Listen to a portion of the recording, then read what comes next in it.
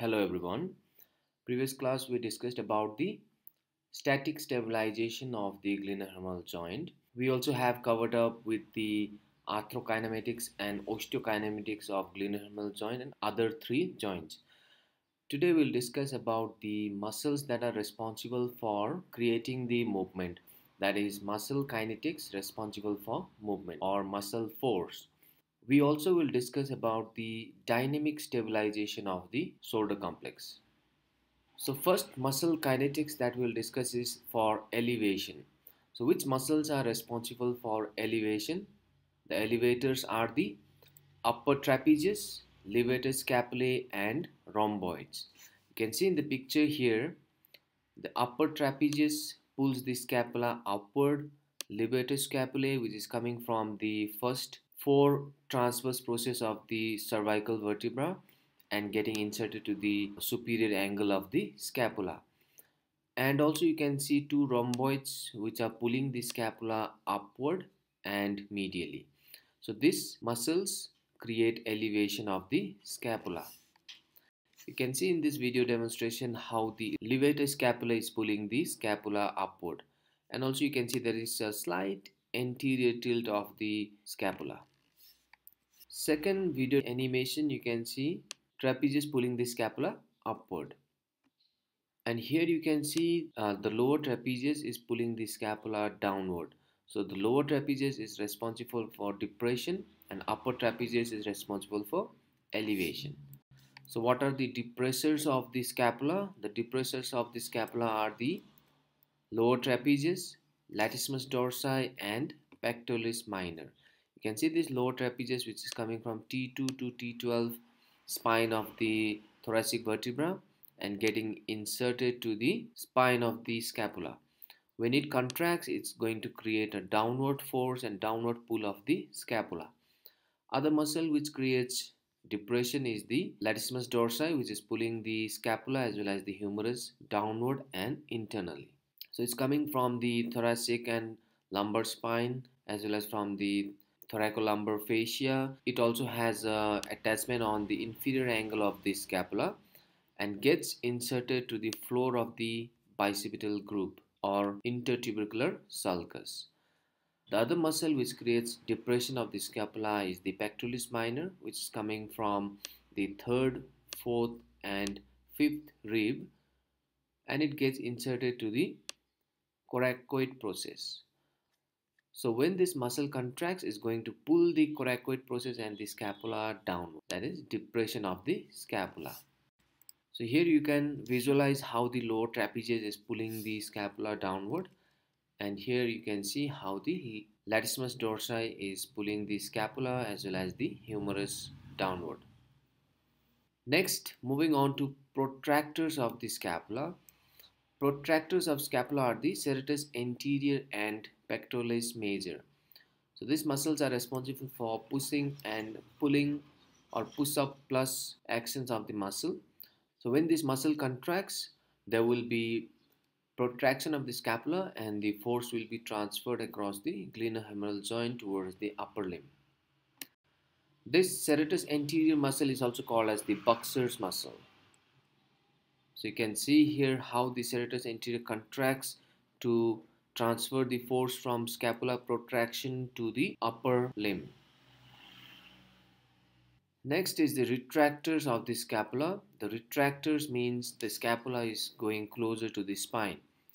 Retractors of the scapula are middle trapezius and rhomboids. That is rhomboids major and minor as well as lower trapezius. The action of all these four muscles will create a line of force which is produced purely towards the retraction movement of the scapula. This is an animation to show you how the rhomboids function as a elevator of the scapula, downward rotator of the scapula and retractors of the scapula. So what are the muscles that produce downward rotation of the scapula? It is levator scapulae, rhomboids, pectoralis minor, latissimus dorsi. Upper rotators of the scapula are deltoid, trapezius, serratus anterior.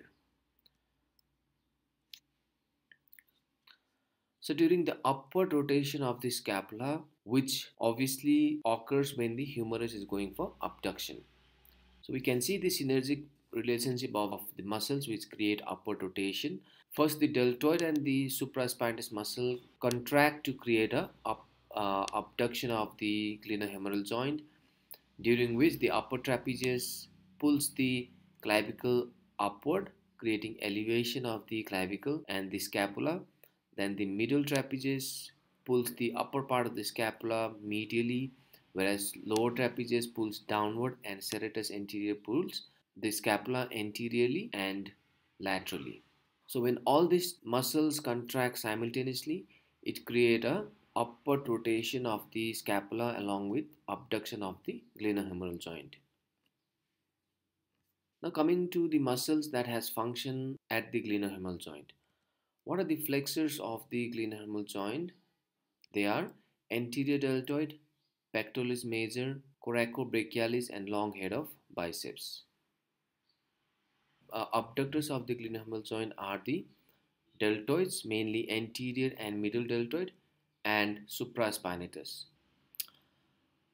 You can see here how the supraspinatus muscle is contracting to create a abduction of the glenohumeral joint, as well as the deltoid. All the three fibers of the deltoid, that is anterior, middle and posterior, contract to create a pure abduction of the glenohumeral joint. The adductors and extensors of the glenohumeral joint are deltoid, teres major, latissimus dorsi, triceps, long head of triceps, and pectoralis major. The external rotators are the infraspinatus, posterior deltoid, and teres minor. The internal rotators of the glenohumeral joint are subscapularis, anterior deltoid, pectoralis major, latissimus dorsi, and teres major. You can notice here that you have strong internal rotators compared to the external rotators. So the total muscle mass of the internal rotator is much higher than the external rotators. This is important anatomically and biomechanically for using the glenohumeral joint during throwing activities. So this strong internal rotator can deaccelerate the external rotator torque and create sudden internal rotation during throwing activity. So you can see in this picture, first stage of throwing is wind up, and second is cooking phase. In this cooking phase, you can see there is external rotation of the glenohumeral joint to create the range of throwing, and after this external rotation is created, there will be acceleration of internal rotation, which will be very powerful compared to the external rotation. And at the end phase, which is a deacceleration phase, here the internal rotator muscles will go for inhibition, whereas the external rotator muscle will activate. So these two external and internal rotators of the glenohumeral joint play their role during throwing activities. And we need to remember that internal rotators are much stronger compared to external rotators of the glenohumeral joint.